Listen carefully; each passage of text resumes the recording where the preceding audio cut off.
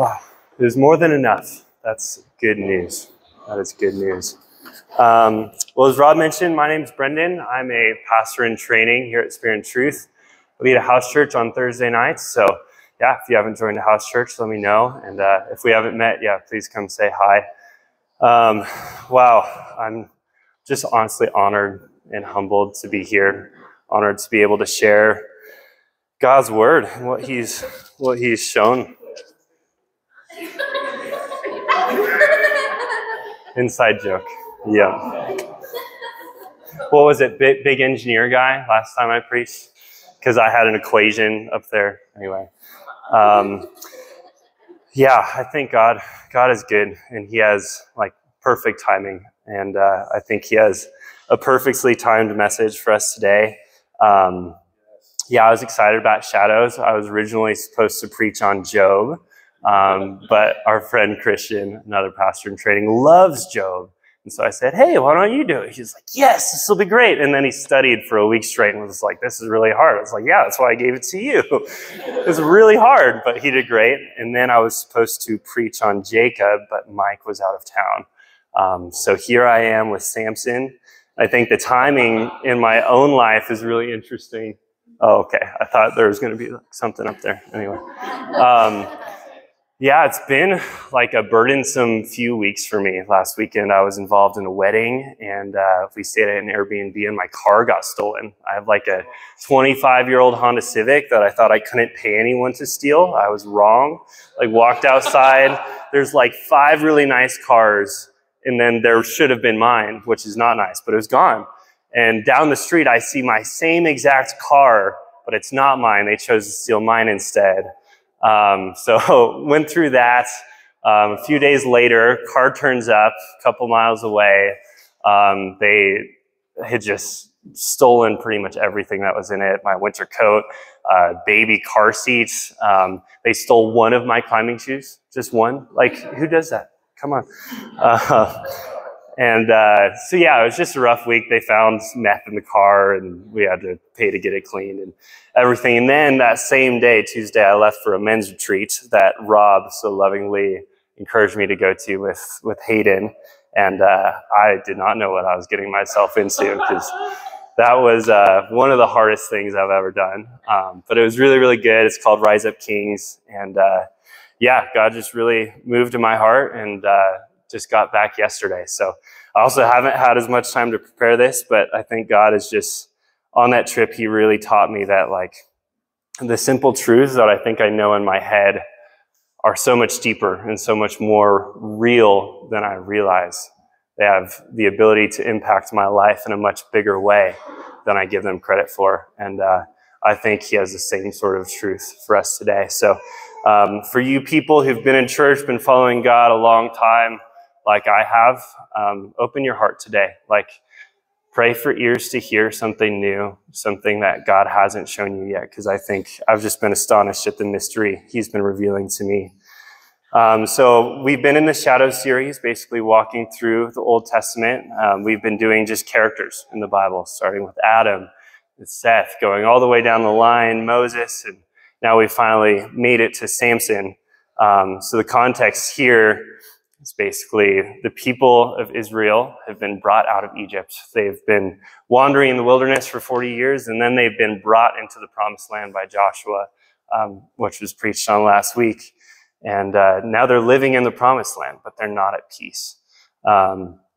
They are basically, they have judges who are their leaders. And these are people that God appoints at different times. And they're really military leaders when it comes down to it. But the judges are also kind of reflective of the state of Israel at this time. They keep following this cycle of sin, punishment as a consequence for their sin, repentance, deliverance, and then sin again. And the central theme is people just do what is right in their own eyes all the way through the book of Judges. And yeah, you can think of Gideon or Deborah. Samson was the last judge before Samuel, who helped usher in the kingdom with King Saul. So this is kind of like the cherry on top of just this really rough book of punishment, of failure, of shortcoming. And we have this character who comes in the midst of it and really just echoes that same theme. And it was funny kind of preparing for this. I was trying to research everything I could about Samson and how he was a type of the Christ. And I found that scholars and pastors really don't like Samson. I remember I was actually in like a Bible class, just meeting remotely, and we were going through the whole book of the Bible. And we came to Samson. I remember everyone saying, like, Samson is the worst. This guy is just awful. Like, why is he in the Bible? Why are we talking about him? And we'll get into it more later, but Hebrews says that he was a man of faith. He is a man of faith. So basically, I'm just going to walk us through Samson's life and kind of catch you up to speed. If you want to follow on your own, it's Judges 13 through 16. I'd highly recommend just reading it straight through. It takes like 15 minutes. So maybe after this, later today, go ahead and read kind of his story, because it's really fascinating. But I'll just give you kind of the highlights, the bullet points, and then we can talk about what this all means. So chapter 13, the birth of Samson, it starts off with what I just said. The people of Israel again did what was evil in the sight of the Lord. So the Lord gave them into the hand of the Philistines for 40 years. There was a certain man of Zorah, the tribe of Danites, whose name was Manoah. His wife was barren and had no children. And the angel of the Lord appeared to the woman and said to her, "Behold, you are barren and have not borne children, but you shall conceive and bear a son. Therefore be careful and drink no wine or strong drink, and eat nothing unclean. For behold, you shall conceive and bear a son. No razor shall come upon his head, for the child shall be a Nazirite to God from the womb, and he shall begin to save Israel from the hand of the Philistines." So here you have Israel in a desperate situation, and they're back under the subjugation of the Philistines, their enemies. So even though they're in the promised land, they're not actually free in the promised land. They've been conquered and have no hope. And God, he so often likes to do. I see people smiling. Okay. Oh, it's because I said big no-no.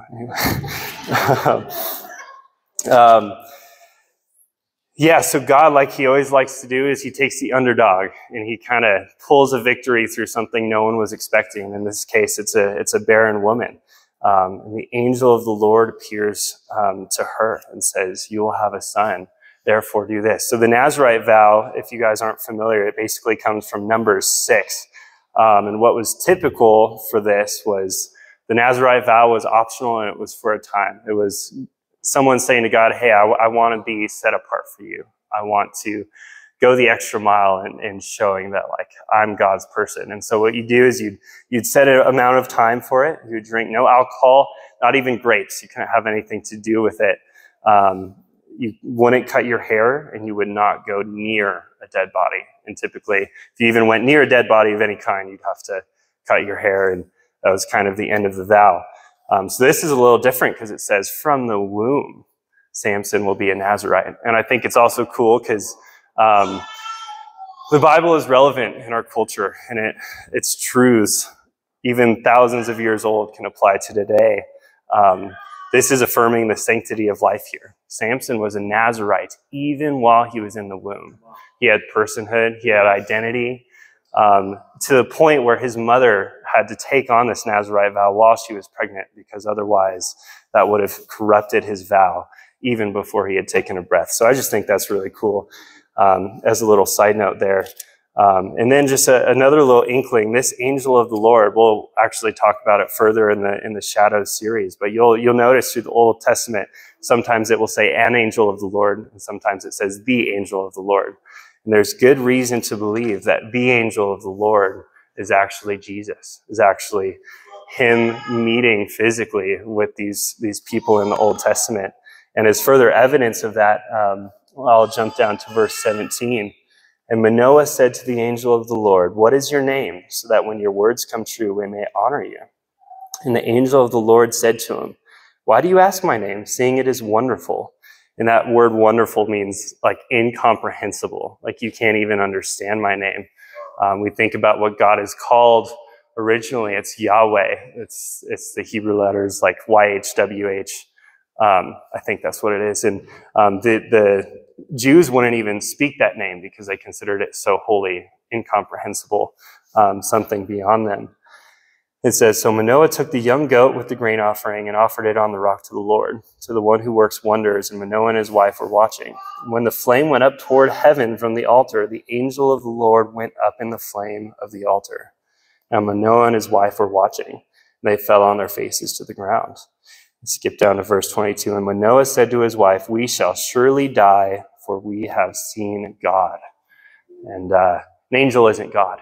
It might be terrifying like God, but I really believe this was Jesus meeting with Samson's parents. And so just another urgency to not write off Samson as just a moral failure, but God was deeply involved in this man, deeply involved in this family, and in Israel, even during their time of rebellion. So you skip further down, and we know that Samson was born, he grew, and he was blessed. It said the Spirit of the Lord began to stir in him. And this really reminds me of what's said of Jesus in Luke 2:52. It says, Jesus grew in wisdom and stature and in favor with God and man. So you see Samson kind of growing up with this. He has this calling on his life, and the Lord's working in him. The Spirit is moving in him, even from a young age. But we hop into chapter 14, and everything kind of shifts really quickly. Essentially, it starts out, okay, so that's Samson's parents. That's kind of the story of his birth. What about him? What does he do? And the first thing we see is Samson says, oh, that Philistine woman, man, she is attractive. Go get her for me. I want her to be my wife. A command to his parents. And we don't really understand just like how rebellious this is, but one of the consistent commands all the way through the law is do not intermarry with other nations, because back then nationality was so closely associated with religion, and the Philistines were the enemies of the Israelites who were subjugating them. And they worshipped false gods. So to someone who's set apart for God, someone who's meant to be the leader, the first action we see him take is one of entitlement, not submitting to his parents, saying, hey, you're going to get this person for me, because he actually says she is right in my eyes. There's no regard for her being right in the Lord's eyes. It's just, I want it, give it to me, make it happen. I don't care who this affects. I don't care about the law. I don't care about what God wants. I want that. It's easy to say, oh, well, Samson, he's just the worst. But how many times in our lives have we said, you know what, God, I want this. I don't want to hear what you have to say. I want it, and I want it now. Give it to me. And it might be internal. We might almost be convincing ourselves that we don't believe that. But you know, if you're real honest with yourself, there have been times in your life where you said, you know what, I don't care. I'm going to go my own way. And we'll see how that works out for him. So the story gets interesting from there. He goes down to meet with this woman, with his parents. And I guess he was separated, but it says a young lion came roaring toward him. And it says he tore the lion in half as one tears a young goat. I've never torn a young goat like that. Maybe that was more of a common thing back then. Either way, it reminds me of David, with the lion and the bear, just favor from God and the strength. You'll see Samson had a physical strength that was just from God. It said the Spirit of the Lord actually came on him to protect him. So he kills this lion with his bare hands. He goes and meets with this woman, and he figures, yeah, she's great. I want to marry her. It says when he actually comes back, he sees the same lion carcass, and it's been rotting. This is really strange. He sees this lion, and there's honey in the lion. There's like a nest or something, and he sees honey. And so, as anyone would do, you see a dead lion that you killed, you see honey in the lion, and then you just eat the honey, because that's a normal thing. And then he goes and he actually gives it to his parents and doesn't tell them. So, yeah, one of the three things of the Nazirite vow: don't go near a dead body. But he actually ate out of a dead body, out of this lion carcass, and then lied about it. It's pretty awful. And but I think even in that, I'll share some mini shadows as we're just going through this. Yeah, honey from a lion split open. What the heck does that mean? Why is that even in there? in this act of disobedience. But you think Jesus was the Lion of Judah. Jesus was killed. He was sacrificed. He died, but from him we can partake in the sweetness of life. Like crazy. So there's all sorts of little Easter eggs like that throughout Samson's story. And again, yeah, that was not just for a Nazirite, but there's all sorts of laws about staying away from unclean animals, staying away from dead bodies and corpses, and there was a whole procedure for becoming clean again after you had touched that. So he's already broken one of his Nazirite vows. Then he goes to this wedding feast. So this is for him to marry this Philistine woman. The Hebrew word for feast there implies alcohol.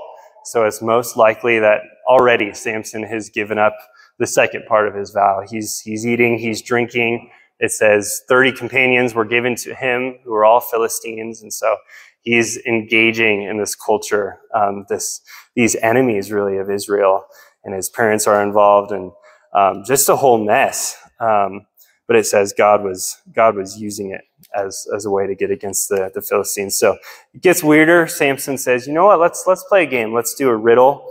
And he says, out of the eater came something to eat. Out of the strong came something sweet. He says, whoever figures out this riddle, I'll give 30 pairs of really nice clothes to. If you can't figure it out, then you're going to give that to me. So obviously he was talking about the lion that he ate honey out of. But who's going to figure that out? Because that's so weird, right? So they spend a few days trying to figure it out. It's a 7-day wedding feast, and they can't figure it out. They're really angry. So they go to Samson's wife, and they tell her, hey, we need to know, like, what is this riddle? And if you don't, we'll kill you, basically. And so she ends up nagging Samson, nagging. She says, you don't love me. If you love me, you would tell me. Right? And he says, I haven't even told my own parents. There's no one who knows this. And like a leaky faucet, she just keeps nagging, and eventually he loses it. There's a proverb that says it's better to live in a desert than with a nagging wife. Samson would agree, although he did not learn from this first woman, as we shall see. So essentially, he gives up the riddle. They basically tell him, what's sweeter than honey? What's stronger than a lion? He says, if you had not plowed with my heifer, you would have not found out my riddle, which was probably a figure of speech that meant more sense to them back then. But it says, the Spirit of the Lord rushed upon him, and he went down to Ashkelon and struck down 30 men of the town and took their spoil and gave their garments to those who had told the riddle. In hot anger, he went back to his father's house, and Samson's wife was given to his companion, who had been his best man. So Samson's super angry. He goes and kills these men. He says, here, I gave you your clothes. I killed 30 of your people, but here are your clothes. And he's so furious that he leaves the wedding feast. He leaves his wife. He goes back to his father's house to cool down. And so they're like, oh, well, he's angry. He's obviously done with this gal. They give him to his best man. So there's some betrayal there. After that, it says he went back down to visit his wife with a young goat, and her father said, no, you can't come in. I've given your wife to another man because I thought you were angry with her, thought you were angry with us. And here his anger is sparked again. He's just so reactive. What does he do? This is where it gets really weird. He's like, I know what I'm going to do. I'm going to go wrangle 300 foxes or potentially jackals. I'm going to tie their tails together. I'm going to light a torch, strap it to their tails, and set them off in the Philistine crops. So I just see like, have you ever been so frazzled, so angry that nothing even makes sense? You're like, I'm just going to do something. I'm going to make this happen. So that's what Samson does. How did he do that? I have no idea. The Spirit of the Lord was upon him. So maybe it's like Noah, and they just came to him. I'm not sure what kind of knot he used for their tails. I don't think they actually survive, which is unfortunate. But yeah, God uses it, and it destroys all these crops of the Philistines. And they freak out. They get really angry, and so they burn his wife and her father and the whole house to death. And that's it. And so you can see tensions are rising between the Philistines and the Israelites. They've been in subjugation for 40 years, but now it's starting to spark. It's getting more heated. And so Samson, what does it say? He went down and stayed in the cleft of the rock of Etam. And the Philistines came up and encamped in Judah and made a raid on Lehi. And the men of Judah said, "Why have you come up against us?" And they said, "We have come up to bind Samson, to do to him as he did to us." So this is also a theme that you see over and over again in the Old Testament, particularly with Moses and the Israelites.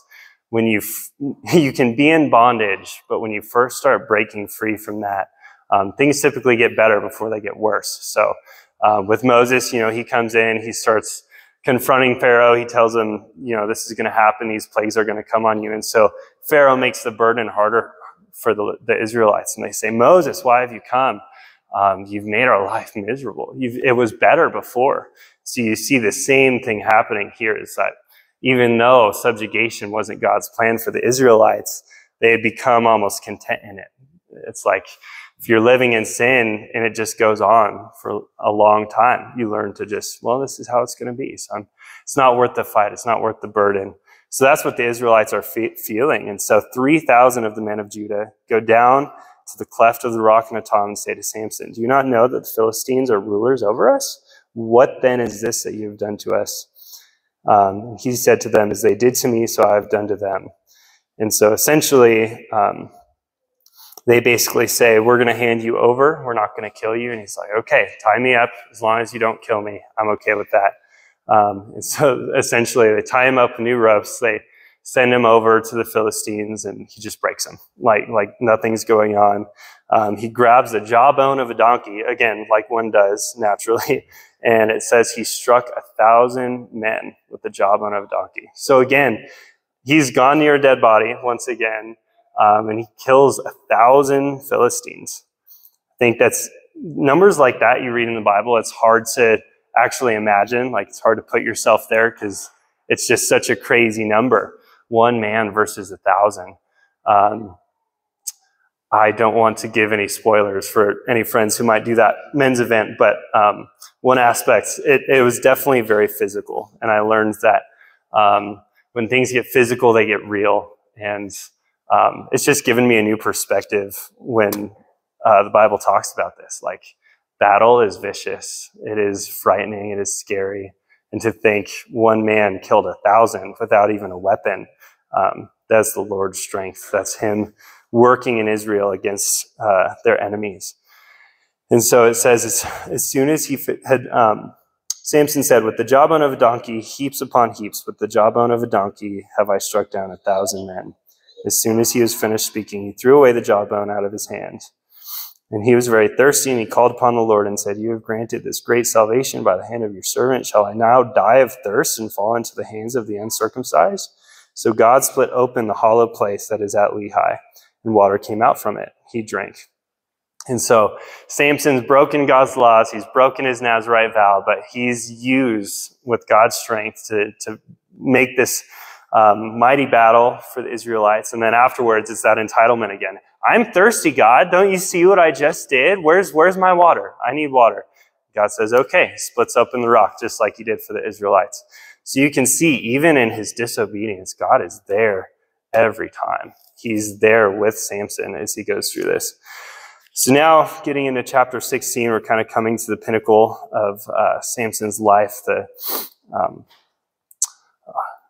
really what it's all been leading to. So it says, Samson went to Gaza, he saw a prostitute, and he went into her. The Gazites were told, "Samson's here." And so they circle up, and they're basically like, "This is our chance to get to him."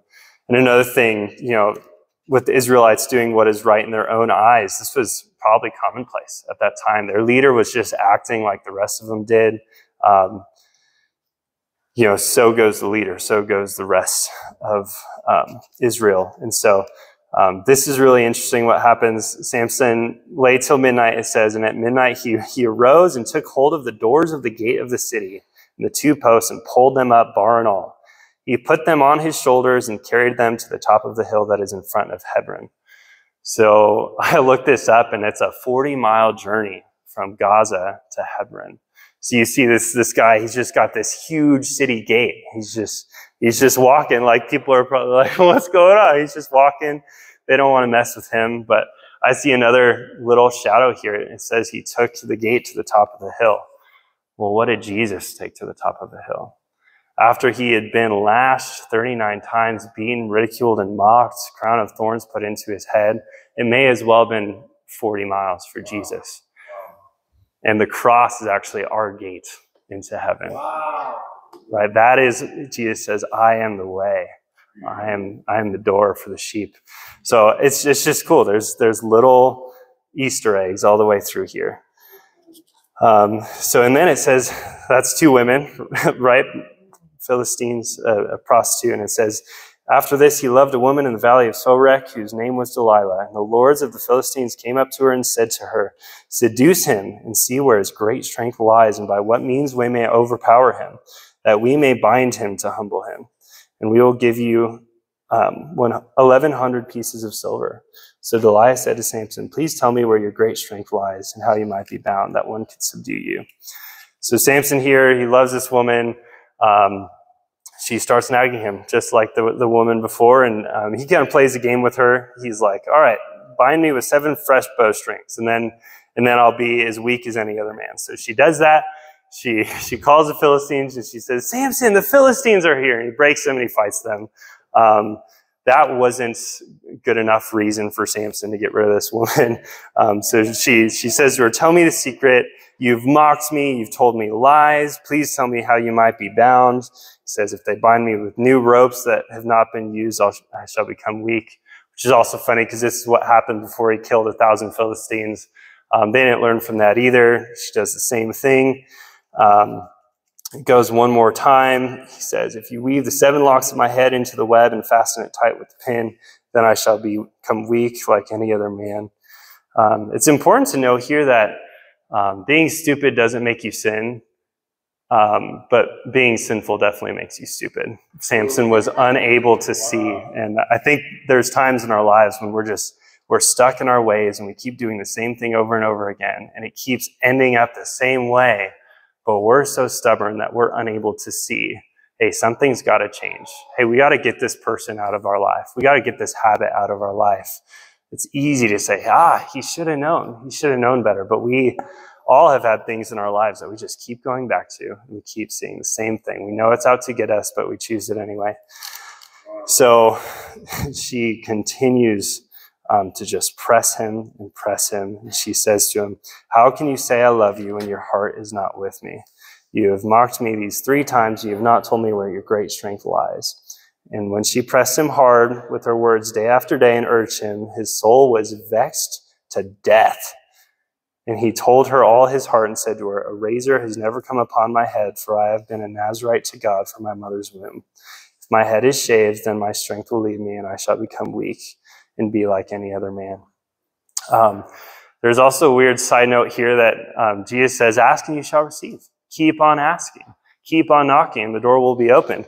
Even in the world, even in the worst circumstances, you want something, you go after it. And she did. She was committed. She was convinced. And eventually he gave in. Again, his strength wasn't in his hair. His strength was in God and him setting him apart. But if you notice, this is the last of the Nazarite vows that Samson hasn't broken. This is the last little bit of his faith that he has in God, in knowing that he's set apart. And there's a resistance there, right? He didn't tell her right away. She just ate at him a little bit at a time, just a little further and a little further and a little further. And if we're not willing to do the hard thing and say, I'm cutting this off right here, this is what happens to us. It just gradually sneaks in, pushes us a little further until Samson finally gets to the point where it's not worth it. It's not worth it. I'm done. This is too hard. It's my hair. And so somehow he doesn't realize this will happen, but while he's sleeping, she shaves his head, calls the Philistines, and they basically come and attack him. And his strength is gone. The Lord has left him. He's as weak as any other man. There's debate as to whether Samson looked visually intimidating. I think there's good evidence that God wanted his power to be known. So maybe he looks like any one of us. And that's why the people were so concerned. Where is his power coming from? What can I do? I think that's a really beautiful idea that man looks at the heart, not the outward appearance. So basically they capture Samson, they gouge out his eyes. Again, let that set in. Like, imagine someone gouging out your eyes. It's easy to read things like that and, okay, well, he deserved it. But man, can you imagine the pain and the torment? They made him a slave. They put him to work grinding in the mill in the prison. And he is at the end of his rope. He has lost everything. And there's a verse here. It says, but the hair of his head began to grow again after it had been shaved. And so this might be inference a little bit here, but I kind of see this as a symbol. Hey, your hair's been cut, your integrity is gone, but it's growing again. Your faith is gone, but it's growing again. I can see like a change of heart in Samson where he starts to realize, look what I've done. Look at where my decisions have got me. So it says, they were basically having a party. And they said, they were in high spirits. They said, bring Samson out. He can entertain us. We're going to mock him. We get to praise Dagon, their god, for handing over this enemy of ours. So they bring him out.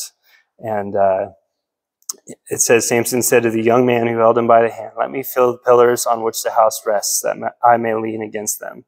Now the house was full of men and women. All the lords of the Philistines were there, and on the roof there were about 3,000 men and women who looked on while Samson entertained.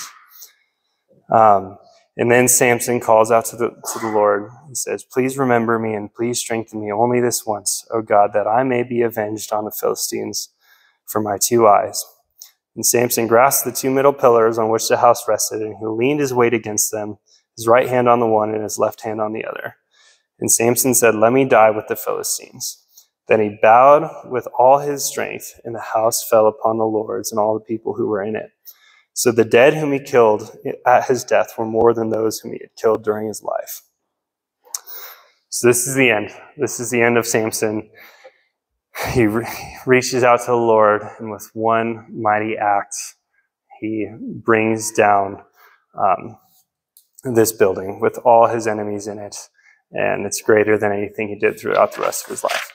And that's it. That's all we hear about Samson. It's only 4 chapters. And honestly, you read this story, and at this point you're like, okay, so why are we talking about Samson? Why is he one of our shadows? Why do we take the time, a full message just for him? And the answer lies in Hebrews 11, which I already mentioned. This is known as the Hall of Faith. We've already talked about it a little bit in this series. Basically just highlights heroes of the Old Testament, really good men, Joseph and Moses and Abraham, people that we've talked about. Let's see, in Hebrews 11:1, faith is the assurance of things hoped for, the conviction of things not seen. And then later on, in verse 32 is when it mentions Samson. One second.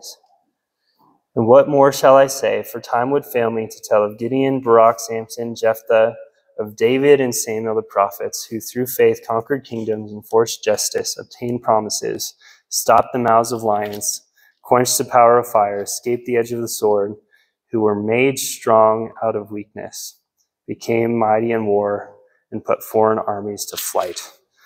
So somehow Samson is listed in the same sentence with King David, who Jesus came from, who Israel, the city of Jerusalem, is named after, the city of David. Jesus is called the Son of David. How can he be in the same sentence as this mighty man? It comes back to Hebrews 11:1. Faith is the assurance of things hoped for and the conviction of things not seen. You can see his repentance in that last statement to God. Really, there was one positive thing Samson did in his entire life. And he says, "Oh Lord God, please remember me and please strengthen me only this once." And he still says that I may be avenged for my eyes. It's still about vengeance for him, but you can see a shift in his attitude here. You can see, remember me. He's poor in spirit. He's lowly. He's humble. He doesn't consider himself this great servant anymore to be used by God. He considers himself as nothing. Don't forget about me, God. I'm still here. Please strengthen me only this once. He recognized finally that his strength was not his own. His strength came from God. It's really powerful, and it's intentional. It's intentional that he was put in Hebrews. It's not an accident. I think there's something for us to learn here. So how was Samson a shadow of Christ? Number one, this is really cool too, because I think there's very clear shadows in Samson's life, almost the most obvious out of a lot of the people that we've looked at. Firstly, Samson and Jesus' births were both miraculous and foretold by an angel. While there were plenty of leaders in the Old Testament, there's only a few where an angel visits their mother and says, hey, you're going to have a child and he'll be set apart. The other one was Isaac with Abraham, right? An angel comes and says, you won't be barren anymore. God has a plan. So just like Jesus, Mary was visited by an angel, said, you are going to have a son and he shall be a savior to Israel. Number two, Samson and Jesus were both set apart from God's purposes from birth. There's an element of God's sovereignty here that he assigns people for his own good purpose. He says, I have a plan for you, and he doesn't force us to do anything, but he says, I'm going to use you regardless of what you do in life. Samson was one of those people, and Jesus was one of those people because God had a plan from the beginning.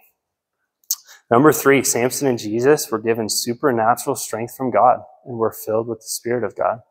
It says both from a very young age, the Spirit of God was in them. You see the same story here. Rob's mentioned it again and again. You read through the Old Testament, you even look at movies that we watch today. It's the same story again and again, and you can see the similarities. Number four, Samson and Jesus were both persecuted by their own people. Samson was taken by 3,000 of the Israelites, and they said, we're handing you over to the Philistines.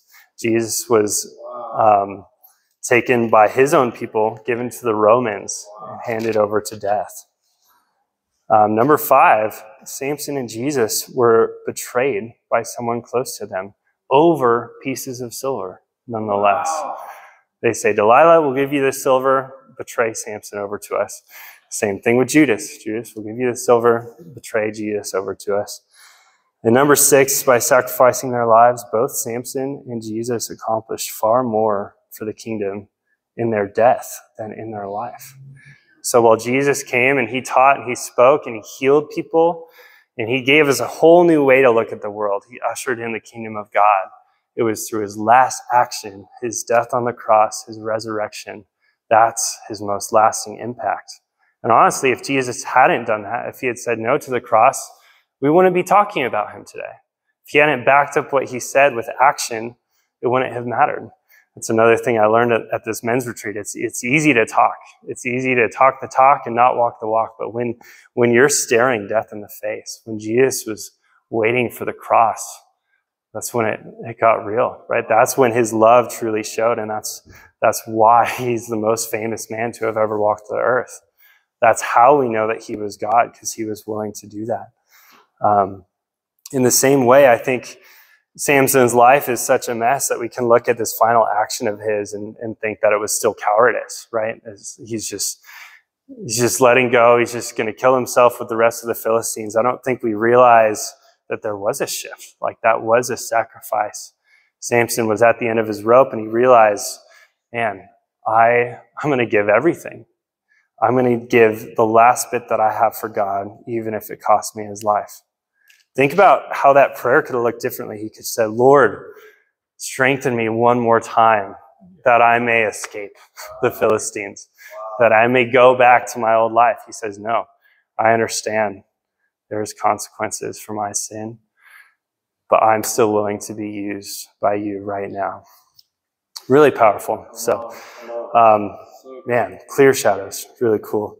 How is Jesus better than Samson, though? A shadow, we talk about it almost every time. You can see a physical object, and then you can see its shadow. It gives you an idea, but it's not the full picture. It's not the fullness. The shadow of this table is not the same as the table itself. So you can see here, Samson was born of a woman who was barren. Jesus was born of a virgin, right? So a barren woman, that's a miracle. The Lord brings life. He's Lord over the womb. He is sovereign. But a virgin, someone who physically should not be able to in any way bear a child. Jesus takes it a step further. And he says, I will guarantee that my works are miraculous. Number 2, Samson was set apart as a Nazirite. Jesus was set apart as a Nazarene. Wait, that's not right. Nazarene.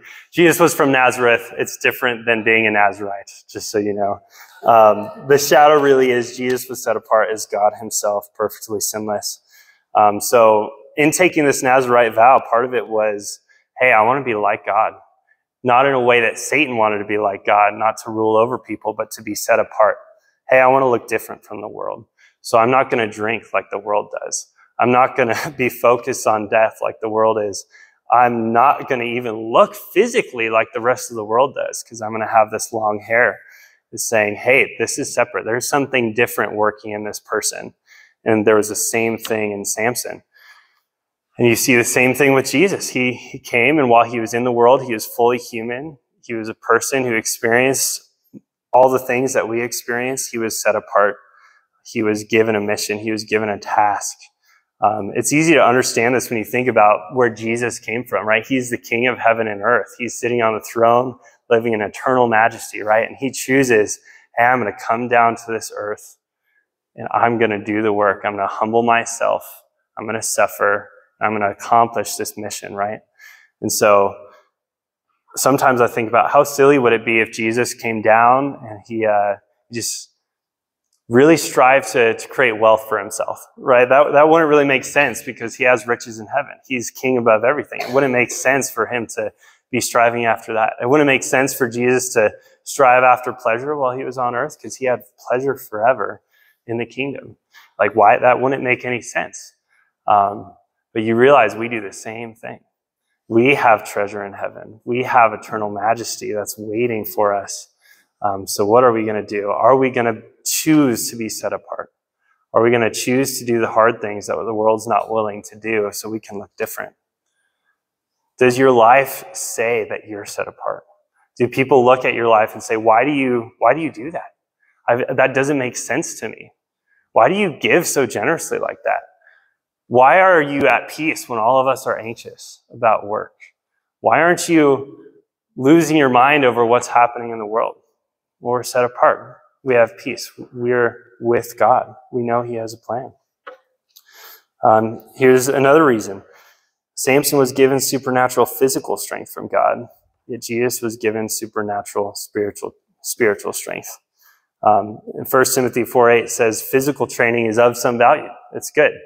But training in godliness is far more valuable. It's eternal. It lasts. And so I love that verse because it says, yeah, physical training is good. Don't neglect your body. Don't neglect your health. But set what's most important first, training in godliness. And so you see this physical strength of Samson as the shadow of God's strength, right? God is mighty. He's a warrior. He is powerful. He's capable, and he's involved in the physical. He wants you to be physically healthy. He wants to bring a physical victory for the Israelites in the Old Testament. But Jesus one-ups it. He says, okay, that physical victory is good. That physical strength is good, but I have something better. I'm going to give you spiritual strength. And now, just like Jesus had, we have access to that spiritual strength through the Father. I also mentioned how both Jesus and Samson walked in the Holy Spirit, right? It says the Holy Spirit indwelt them. You'll see that through the Old Testament. Sometimes, certain people, Samson and David, says that the Holy Spirit came upon them. How cool is it that we have a promise, a guarantee that the Holy Spirit indwells all of us? We have access to God. It's amazing. It was very limited in the Old Testament, people who got to do that. One more, Samson submitted to the persecution, knowing there would be a way to escape bondage. Yet Jesus submitted to persecution, knowing there would be a way to escape death itself. So Jesus says, Samson says, hey, you can tie me up. That's fine, because I know I'm going to be able to break those bonds. I'm going to escape, and I'll be able to fight. I'll use this strength that God's given me. Jesus says, you can hand me over, and not even death can contain me. He says, I don't care if I'm bound. I don't care if I'm killed. I know God is faithful. You see that step up once again. Samson sought revenge against those who were his enemies. Yet Jesus, in his dying breath on the cross, forgave his killers. This is also more real for me now too. Part of this whole men's events that I was a part of was, you have these coaches and they've been through it, they've done it before, and their job is to break you down. Their job is to give you this experience where you come to the end of yourself. And early on, like, they're pretty mean. They're really stern. They got straight faces, and it's hard what they make you go through. And it's funny, even subconsciously, you're like, you're my enemy. I don't like what you're making me do right now. It's just such a small taste of the feelings of betrayal, the hatred that most of us would have for those that made us suffer. But Jesus said, Father, forgive them. They don't know what they're doing. If Jesus can say that on the cross, who can we look at in our lives and say, God, don't forgive them? They've done too much against me. No, Jesus sets the standard all the way. All the way. And one more, Samson's sacrifice brought a physical victory over the Philistines. That lasted for a time. But Jesus' sacrifice brought a spiritual victory over sin, death, and the devil, and that will last for eternity. And we're going through Ecclesiastes in my house church right now, which I love that book, as you guys know.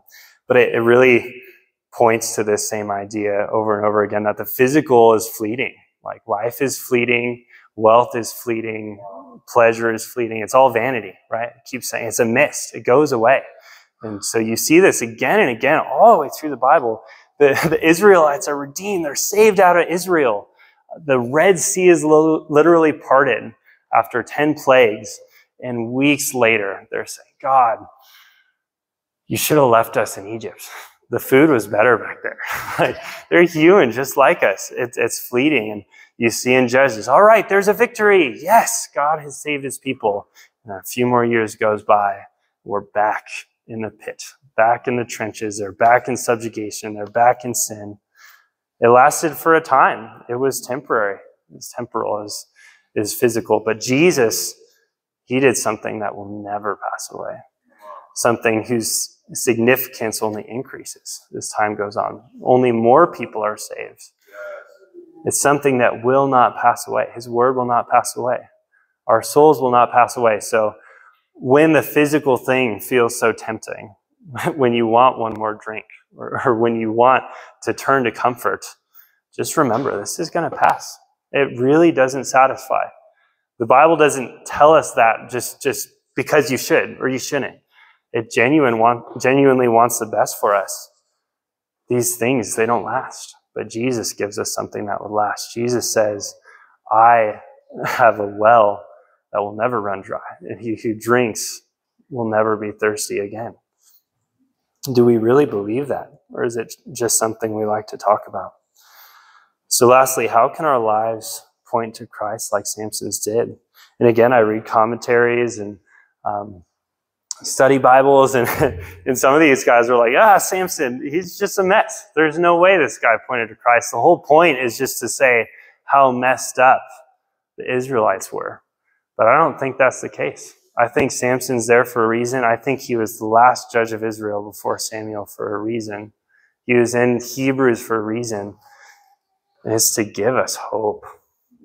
One of my favorite verses, 2 Corinthians 12:9. Paul's talking about this thorn in his flesh, and he's asked God to take this thorn away. And God says to him, my grace is sufficient for you. My power is made perfect in weakness.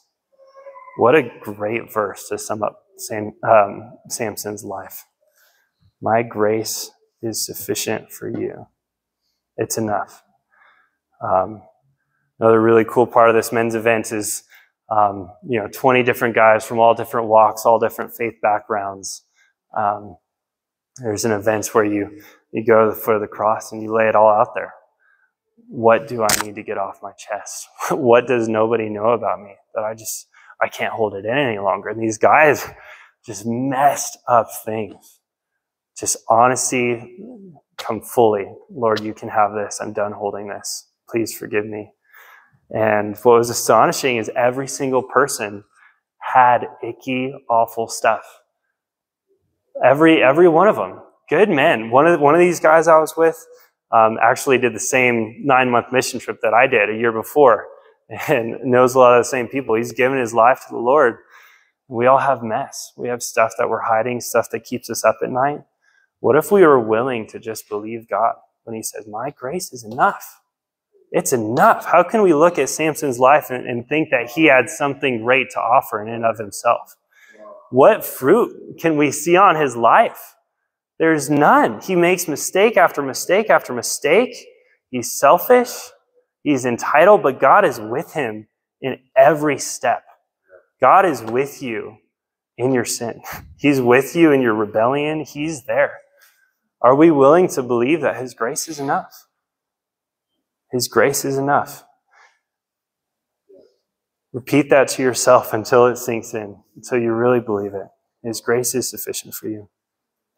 How else? Believe like Samson that it's never too late to turn back to God.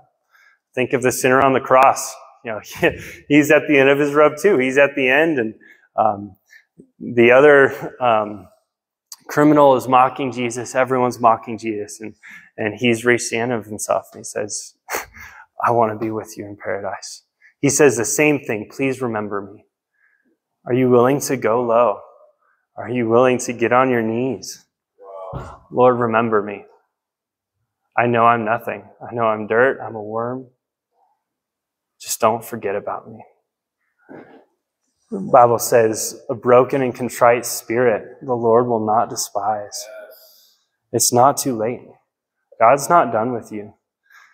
He has a plan for your life. And even if that plan only lasts 30 seconds more, for you to die on a cross or for you to, like Samson, bring a victory for your people, God can still use you. One thing that was said a lot this week was, are you willing to let your mess become your message? You see this all throughout the Bible too. You see Paul persecuting Christians, killing them, imprisoning them, going from place to place with this zeal, just this cruelty. And God used that. God used him more powerfully than anyone else in the New Testament because of this mess that he came out of. But the temptation there is to say, oh, I don't really have a mess. I'm good. I'm fine. I'm a good person. You're only cheating yourself, and you're cheating God. Be honest about what you've been through, what you're going through, and God can turn it around. He can use it. And Samson's one action, which still had a tinge of selfish ambition, right? I want vengeance for my eyes. That put him in the Word of God. That put him in Hebrews as an emblem of faith forever. We can look at him and say he was a man of faith. That's all it took. Which brings me to number 3. God can use even a mustard seed of faith. Well, okay, that's like it must mean something else, right? It's like, maybe it's a big seed, or maybe it means, no, God can use this much. Are you willing to give him what you have, even if it's not very much? I love how Micah says, be hungry for God. And if you're not hungry, be hungry to be hungry, right? Lord, I don't want you, but I want to want you. Help me want you. Give him what you have, even if it feels like nothing. That's all you can give. Another thing about this retreat is each person has only what they can give. They don't want you to meet some expectation, hey, you have to run this fast or accomplish this much. They just want you to push as far as you can. They want you to do the best that you possibly can. And that's all that matters. You don't have to compare yourself to someone else. You don't have to think, oh, well, he's doing it better. God just wants you for you. So are you willing to give him what you have, even if it feels like it's nothing? Samson was at the end of his life. He said, I'm here. Use me how you want to. Number 4, believe that God can use you in your brokenness for his purposes. We don't need to have just a perfect, clean life in order to be used by God. In fact, I don't know if you guys have noticed this, but there's some pastors I've met and some people I've met who they'll smile all the time. They smile when they're preaching. I'm like, that makes me uncomfortable. They won't pop a joke. It's like, are you human? What's going on? It's the people who are authentic, who are real about their mess, about their brokenness. That's who I can relate to. I can understand. We're human. And Jesus was actually like this. It says he cried out to God with wailings and loud tears. Hebrews says that the high priest was meant to be someone who can empathize with human weakness, someone who is bound to the same shortcomings and weaknesses. Jesus is a good high priest because he gets it. He gets us. I love The Chosen because it just shows this again and again. Jesus is human. He's not on high saying, oh, how dare you think that? How dare you do that? He's saying, I understand, but there's a better way. There's a better way. So let God use you in your brokenness and call it what it is. Be willing to come boldly to the throne of grace to receive help in time of need. Be willing to be honest with yourself and where you're at. Whatever it is, God can take it. I saw some men come out of some dark things this week, and they stand taller. They have a twinkle in their eye when it was just depression before. They're new men. They truly are. And so are you willing to cower in fear based on what you've done and lose out on what God can have for you? Or are you willing to humble yourself and say, here it is, God, I'm exposed. Here it is, brother. Here it is, pastor. Here it is, wife. This is who I am. But I'd rather you know me fully and get this off my chest than hold this in and convince myself that I'm something that I'm not. There is so much freedom in that. There's so much freedom and there's so much grace. And out of that, be willing to act on your belief, even at great sacrifice like Samson did. There's the question of the sinner on the cross, right? It says, those who do not bear fruit will be thrown into the fire. So they say, oh, well, what about him? He didn't have any fruit, right? He just died. It's like, well, what if he survived? What if he survived the cross? What if Samson survived this event? What if he came out of it? I guarantee you he'd be a different person. I guarantee you God could use him in new ways and in different ways. It's like true faith comes from repentance. And repentance says, my way doesn't work. God, I want your way. I want to do things your way because mine doesn't work. Are you willing to actually do what it takes to show that to God? It's not saying works. It's not saying strive to be good enough or be enough. I argue with my Catholic friends about this all the time. Salvation comes from faith, and works will follow. It's not faith plus works that gives you salvation, but be willing. A lot of hard things I went through this week that I had the option to say, no, I'm not going to do this. This is too much for me. Be courageous. Be courageous. The King of heaven is living inside of you. He has a plan for you. So don't cower back. He is giving you everything you need to accomplish what he has for you. He's given you enough to get by a day at a time. Give us our daily bread, right? It's not too much for you. It's not too much. Be willing to lay your life down. Be willing to carry your cross. And I guarantee you, when you're in that, when you're in the suffering, when you're in the suck and it's painful, like, God, I don't know where you are. There's a peace that comes. And it doesn't take away the pain. It doesn't take away the suffering. But there's a special comfort that you can experience. And I experienced this week. But you're not going to experience that comfort if you're not willing to go through the pain, if you're not willing to do what God's asking of you. So be willing to act on your belief, even if it costs you your life. Every single day, action follows faith. And one final thing I think we can learn from Samson is repent. Be willing to repent before the consequences of your sin cost you everything. Yes. What if Samson had repented long before this moment? What kind of leader could he have been for the Israelites? God had set him apart. God had a plan. What if his story looks like David's? It could have. It could have been hugely impactful. And it says at the beginning, he will begin to save Israel. Because that's all it was. He began saving Israel. He didn't save Israel. But what would a humble heart have looked like before? Are you willing to look at your life and say, this is messy enough. I don't want this to get any worse. I want your way, God. I don't want to learn the hard way. And I think there's humility to be found here because God has to break people down to get them to this point. Where is your line going to be? How far do you have to go before you realize that God's way is better? I think we get to choose. For some people with hard hearts, it has to be everything, right? With Pharaoh, it was his very own child who had to be taken from him before he would humble his heart. So are you willing to say, this is enough mess. God, I want your way. I don't want to see any more of this. I've seen enough. Be willing to repent and go low. So that's all I have for us. Be encouraged. His grace is sufficient. It's enough to help in time of need. And Samson is a hero of the faith, even though he only had a mustard seed of faith. So I'm just going to pray for us. Father, we just thank you. We thank you that you get us. Thank you that you understand. You're a gracious and compassionate God. And you're active and present in our lives, even when it's messy, even when it's ugly, even when it's painful, you're still there. You're still there. So give us faith, God. Help us to go low, to repent.